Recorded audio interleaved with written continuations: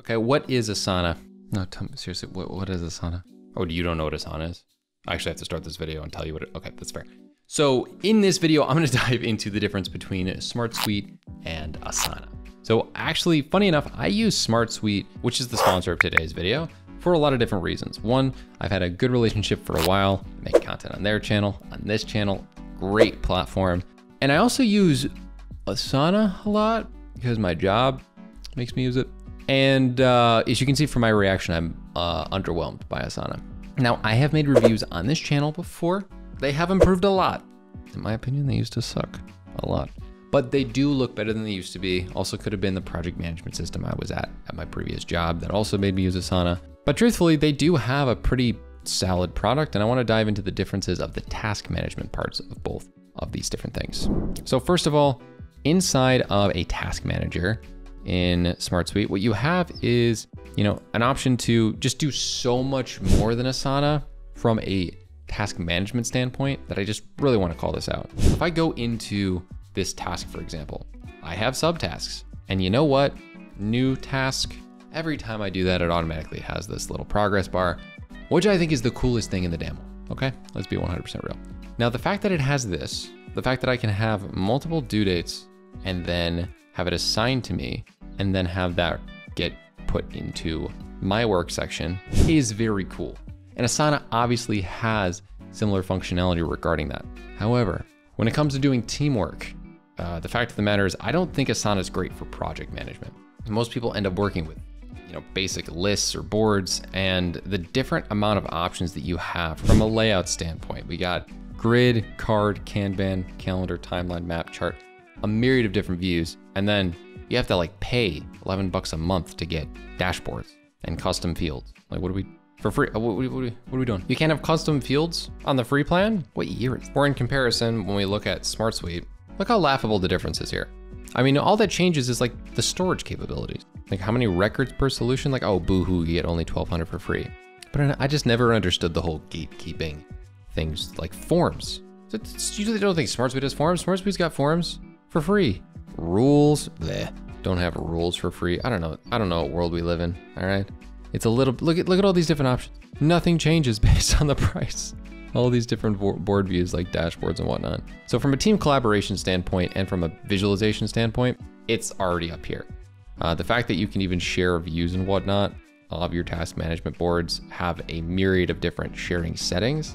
Asana, not so much, not nearly as advanced in that side. And I looked far and wide for something like this, but tell me this, if Asana is such a good task management tool, why is it that in SmartSuite, I can click on this, type, make sure to finish this by tomorrow at Dimitri, and then assign it as a task. Excuse me? And then it goes into my work section. I mean, are you kidding me?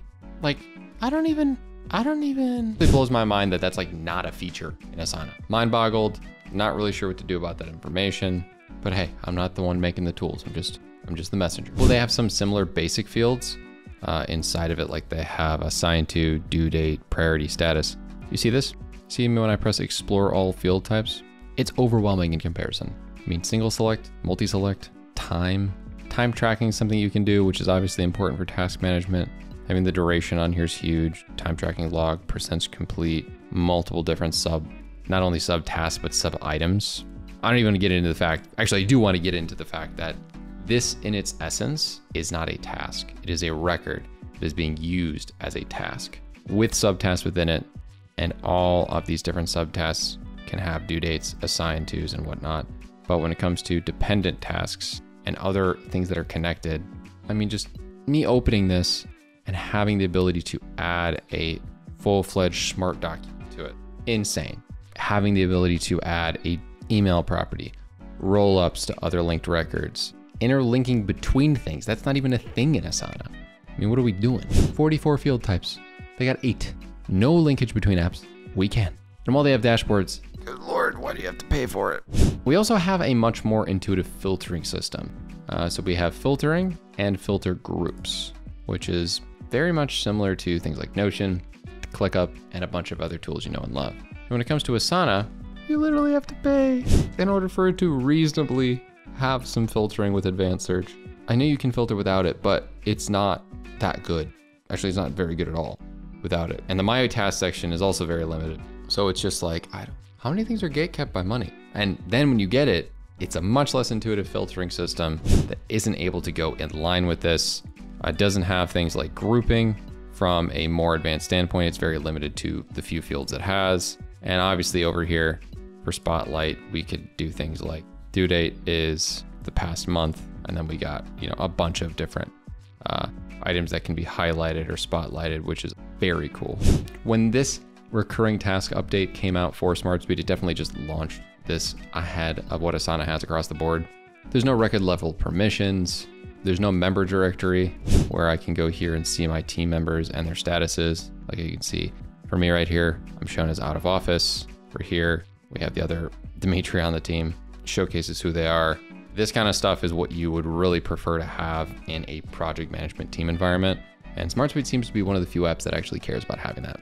They do have some automations, which are not bad. It is an enterprise level product, so the automations are pretty solid. I don't want to act like they're not very good, but I will say, in my opinion, from what I've seen, SmartSuite is really trying to roll out more and more and more.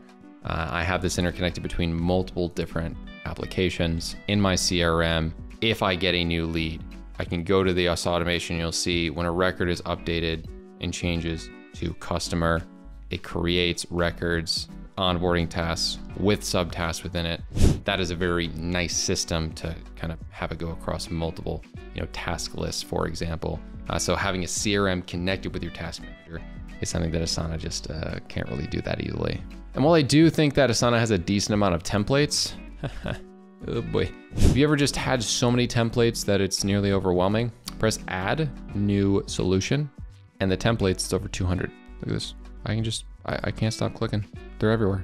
It's nonstop. It's awesome. It's so cool. And for a lot of these actually do have live demos that you can click through. And there's also some videos that go along with it a lot of the time.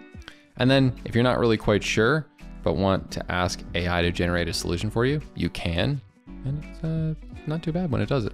Personally, I believe that the tool just has a more comprehensive way of working. It is more of a work management tool that happens to have functional task management within it.